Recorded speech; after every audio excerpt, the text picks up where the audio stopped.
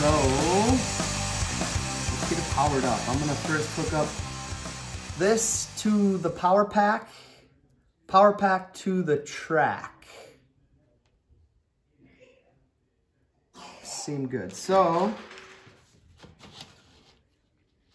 take apart this small section here, and underneath is where we're gonna plug it in. My first time doing it. Let's see if it's idiot proof, first of all. Yes, it is idiot proof. It'll only go in one way. Cool, so that's in. Let's get it out the side. I'm gonna go ahead and put this back in first. Great. And then this goes to the power pack. It's again DC, so we're gonna go over here. Clips in very nicely. Have it on off for now. Make sure that's all the way down, I suppose. And the power cord.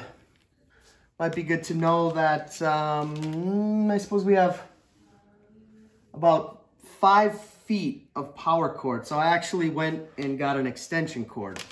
We're gonna plug this in here.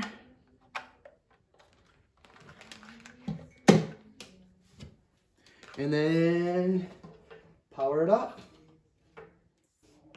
It's pretty slick how you can get the engines, etc., on all the cars onto the track.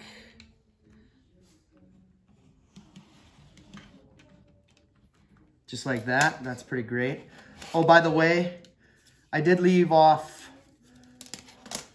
2 sections, so I did keep the track small for this little space. So, wow, are we gonna, I think we can go right away. Let's check it out. Put it on forward. Forward, it's going backwards.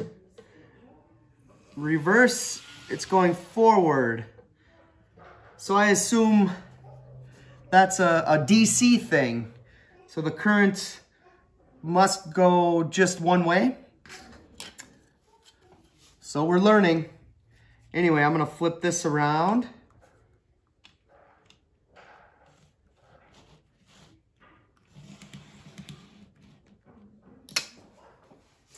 Now we'll put it on forward.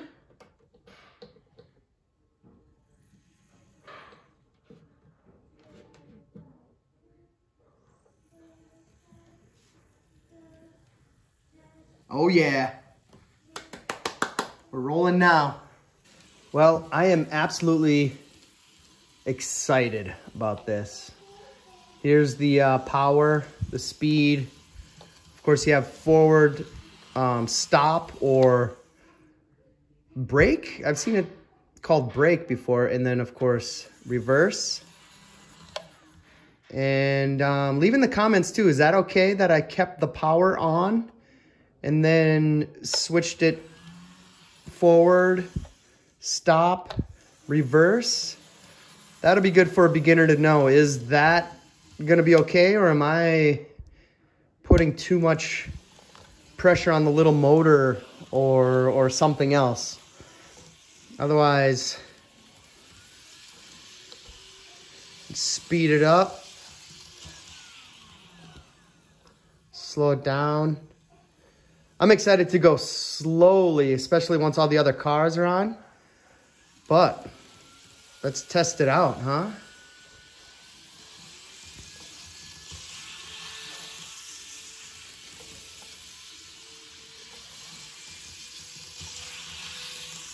That's full speed. And it doesn't look or feel like it's gonna go flying off the tracks, which is nice to know after spending a little bit of money on something like this.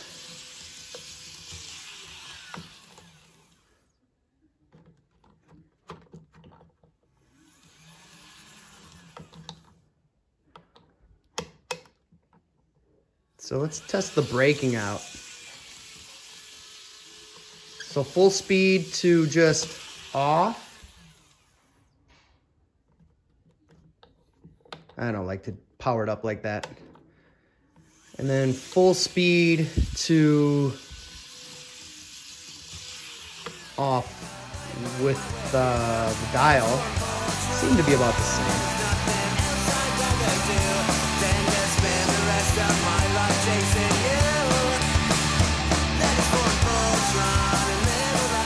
So you got to check out how easily these go on and how smooth, and I don't know, to me it just sounds so cool.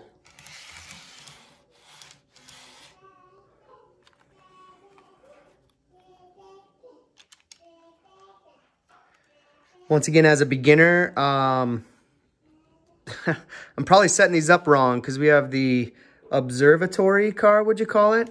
That's going to end up being right by the engine or the locomotive, which probably isn't right because for various reasons, I'm sure of it. So that was the railer. Haven't done this yet. Maybe I can zoom in for you. And just like that. Get this guy over here. Oh, shoot.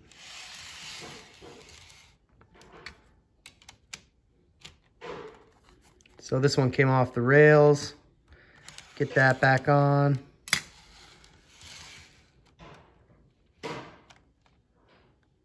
Pretty sweet. And then the fun part. I'm gonna back the train up. And let's see if we can get her to connect. All right, here she comes.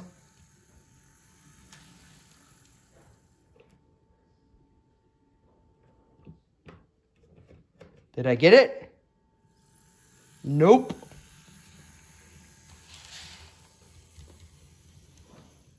All right, another good time for all you pros to tell us, you know, what tips do you have for this? Do I just need to go quicker? Or does it just not happen very easily? Oh yeah, look at that. Got it.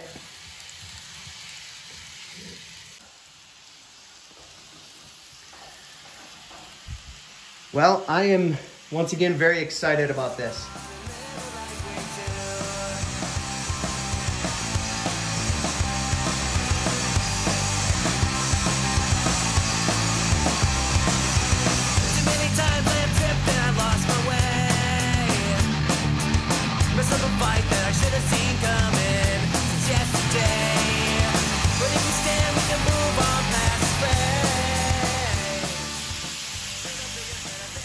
Once again, I don't like going fast, but it's good to know that they're not gonna, it's not gonna derail right away. So this is full speed.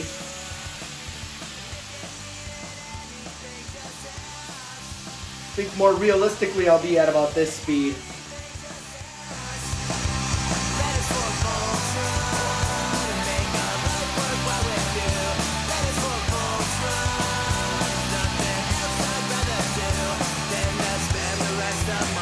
Chasing you.